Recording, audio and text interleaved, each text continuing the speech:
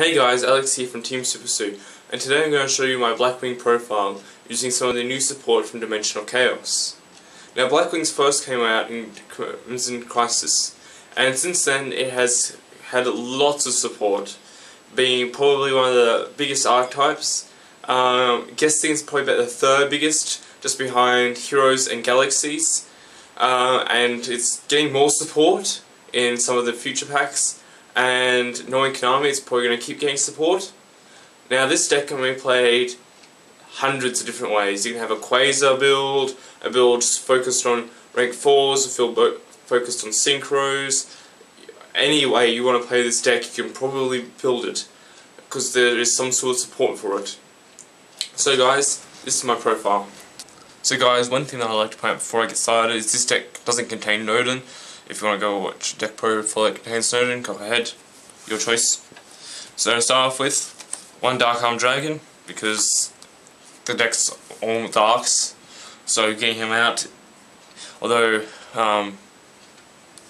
getting him out is easy if you have the 3 darks, and with Blizzard and Joe, Tamer Joe, you can get back your darks if you have over, but sometimes you have way too many. He becomes dead in your hand, and that's why I have a lure, so you can discard him if need be.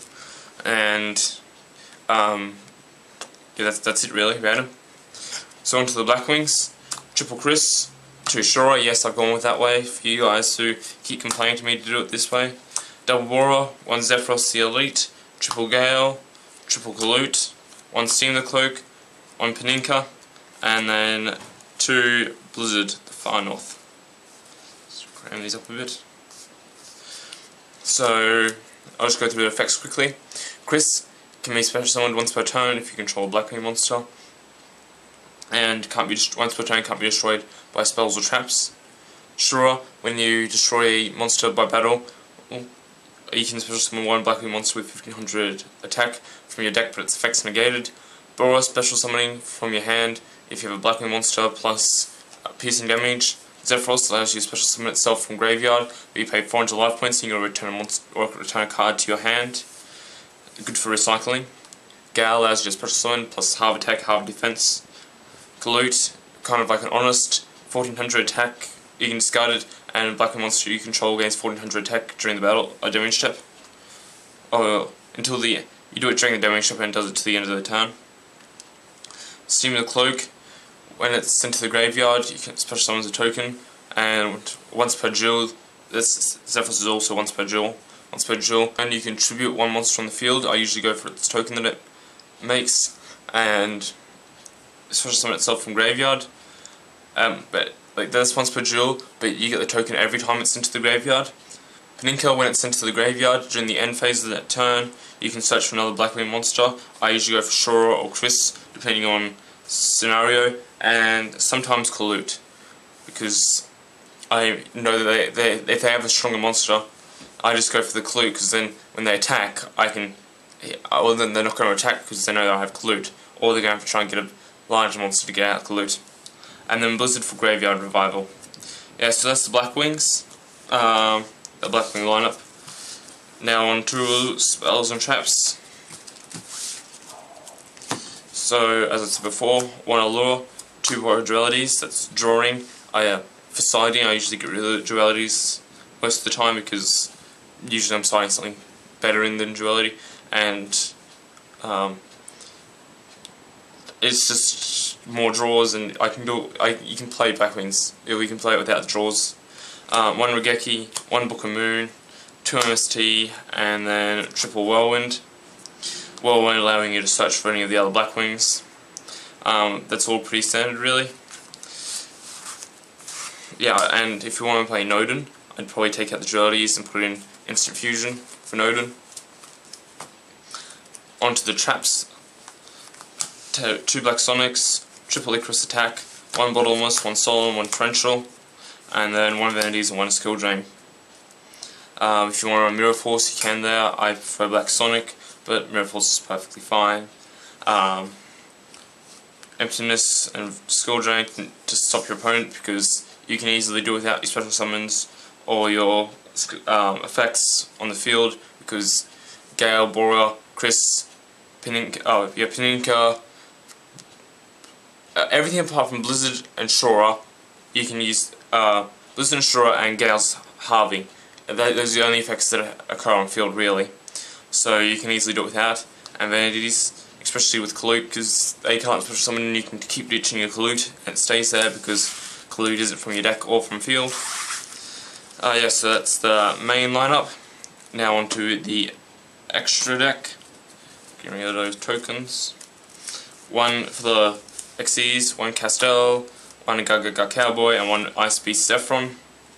And then the 3 for this.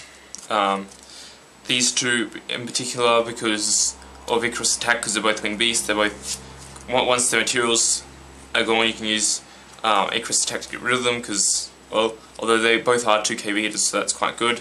And then Cowboy, because Cowboy for game. And I find this really handy with Nottingham, because special summon, Synchro for Nottingham, 800 burn damage, allowing you for an additional normal summon. If you have Blackwing, usually Chris or Shura, and then allowing you to go for Bora to special summon, and then overlay Cowboy, detach.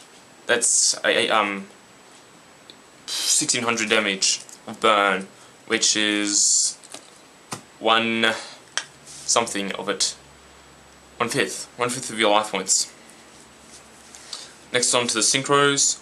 1 Catasta, 1 YuGiOh Guardian, 1 Blackwing Armed Wing, and 2 Nottinghams for level 5s and level 6. Catasta because it's Catasta, YuGiOh because YuGiOh, well, they're all pretty self-explanatory. Piercing, only the 1 really, because Nottingham's better. And yeah, all that. And then for the Dimension of Chaos, Assault Wing, Blackwing, Rikari, the Rain Shower. I'm not running the other the Blackwing monster, one of these type of monsters, not a synchro monster, because I don't really find his effect that helpful in the deck.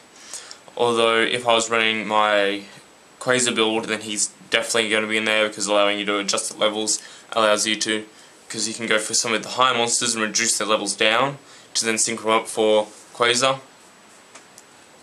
2 Blackwing Armor Masters, 2 Blackwing Tamers, 1 Black Rose and 1 Yazi. For those who don't know Rain Shower's effect, if this card is synchro summoned using a Blackwing monster, it is treated as a tuner or face up on the field. Once per turn, you can target cards your opponent controls up to the number of Blackwing monsters you control and destroy them. And well, getting 5 Blackwing monsters out on the field, or 4 other Blackwing monsters out on the field, is really easy, which means you can target up to 4 cards your opponent controls. So these effects are really good. Armor Masters can't be destroyed by battle. Obsidian Joe, allowing you to special summon 1 Winged Beast, level 5 or higher monster from your graveyard. And once per turn, when it's being targeted, either for attack or by a card effect, select another Blackwing monster as the target, and it gets there. So usually if it gets targeted for attack and you have Armor Master, you just redirect it to Armor Master, because Armor Master can't be destroyed. And then Black Rose and Yazi, because Yazi. So guys, I hope you like my variation. If you have any changes, please leave a comment below and I will try out your deck. I try out all the decks that you guys, all the suggestions that you guys comment. Not all the suggestions work for me, but sometimes they don't work for me, but they work for you. So whatever floats your boat, really. So guys, hope you like this profile. Don't forget to like, comment, subscribe. Bye.